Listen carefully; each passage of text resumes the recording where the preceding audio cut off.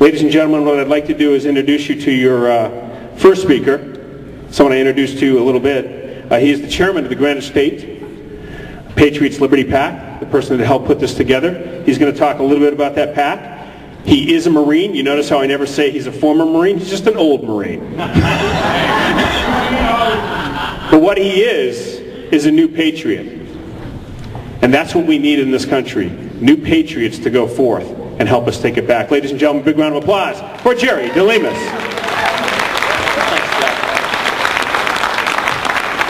Not bad for an Army guy. Well, there's a few things I'd like to do first. Well, actually, there are a lot of things I'd like to do first. I've already welcomed you, and it warms my heart to see all of you here. Diane Bitter, I really want to acknowledge her. First off, she and Mona Peralta have just been aces. All the volunteers here are just the best.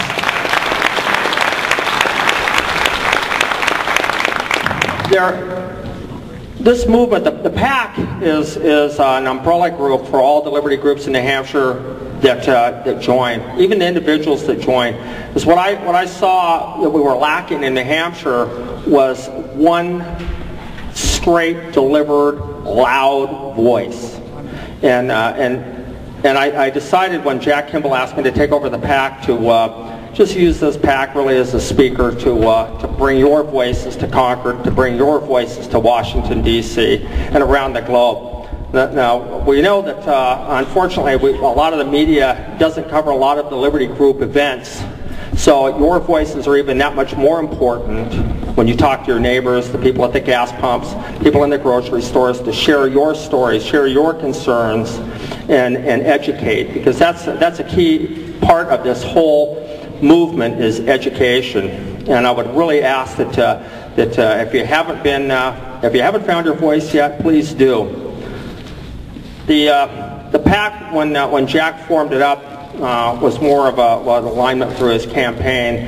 But when I took it over and I decided to put it into an umbrella group for the Liberty groups, all the Liberty groups that joined the PAC, and there are a number of them here as well, they'll send an advisor to the PAC, and because the PAC, and so we can have their input. Those Liberty groups still remain sovereign.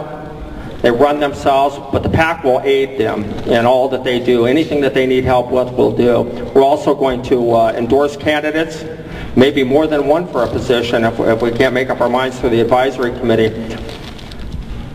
But it's time that we just really made our voices heard, and this PAC is a definite vehicle for that. We've got some great speakers here, as Jeff is going to introduce later. So why are we here? Why do we do whatever we do? Do we do it for ourselves? No. No. Let's really be very honest about why we do it. We do it for our kids and our grandchildren. Many of you have seen me speak before, know that every time I end up in front of you, something is happening in my life, as it happens every time. Last year, when we gathered together in Portsmouth for that tea party, that was cold then, but the weather was nice and the Patriots were great. Many of you remember that when I stood on that stage, I wasn't supposed to be there. I wasn't supposed to be there because my mother was dying of cancer. And on that day, she knew April 15th. And as I sat by her bed, she goes, "Why are you here? You need to be there." And she told me to go. She said, "You need to go to that tea party, even if you're in that crowd." And I did. And it was heartwarming, and it was a wonderful story to tell my mother how many of you showed up on that day. Not for her, not for me, not for yourselves, but for our kids and our grandchildren, because that's all we've got. And this next individual I'm going to introduce you to decided to run for Congress last year. And he didn't look in the mirror and said, "I need to run for Congress for myself." He looked at the pictures on his wall, and he looked at his 5 lovely children and his brave wife and said, "I need to do this for them." And he put himself out there like many of the candidates did. And whether he wins or loses, it is the cause that makes us the victor. It is the cause that makes us the victor. History is not written by the winners. History is written by the heroes, and many names are left unsaid, but they're heroes none the same. You put yourself out there, you're a hero. Ladies and gentlemen, a big round of applause for Rich Ashooh.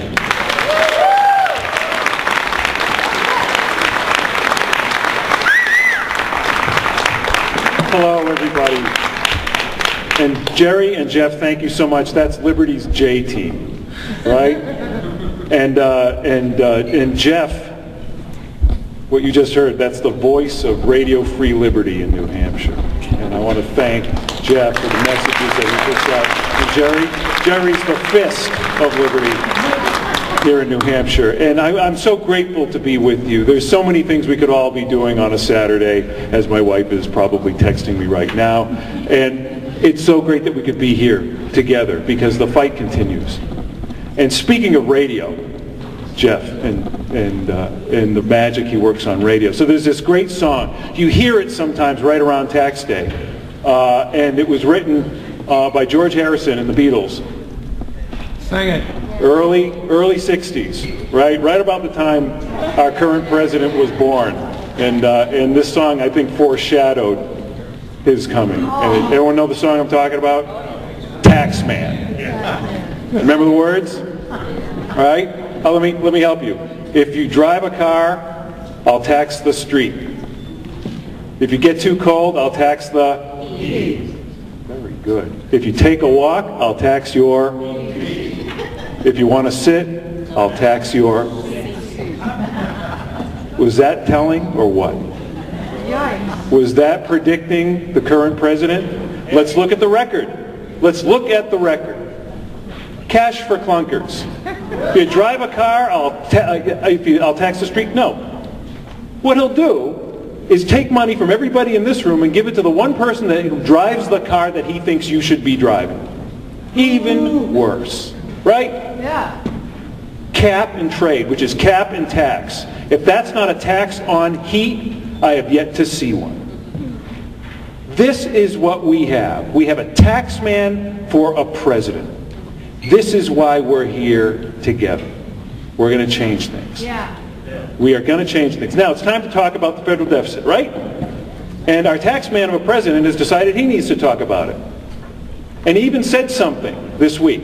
What he said in talking about the federal deficit was, and I'm quoting, "It's not just about cuts in spending. It's about the kind of future we want to have."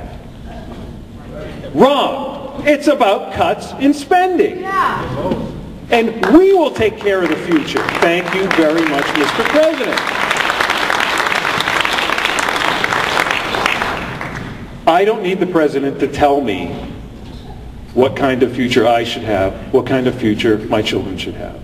What I need him to do is get out of the way, sit down, tax the seat, sit down.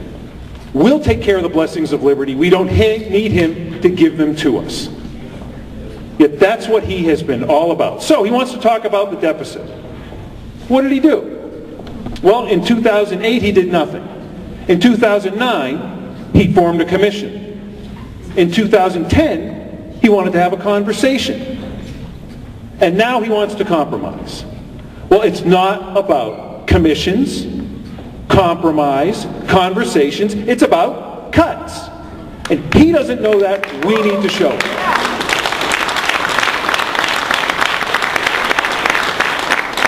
He loves to be thought of as a basketball player, but I've never seen anyone pivot, double dribble, and head fake on the budget more than anyone else. So yes, we can think of him as a basketball player.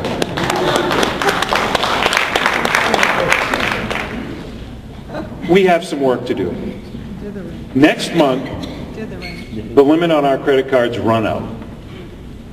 We're going to have a fight over the debt ceiling. Did you know that this president, who's now saying we cannot oppose an increase in the debt ceiling, voted against increasing the debt ceiling himself? Of course you know that, because you can see right through the veneer that this president puts forward, especially on budget issues. We need some things. We need some things before we start holding votes on debt limit. Because if you really want to balance the budget, what do you need to do? Repeal Obamacare. Can't balance a budget unless you do that. What else do you need to do? You need to once and for all reform this tax code, scrap it, and replace it with something fairer, fewer, and flatter.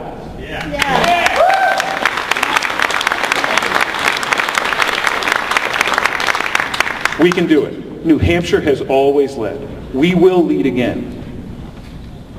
There's another Beatles song, and I'll leave you with this one to rattle around in your head, that I think also foreshadows him.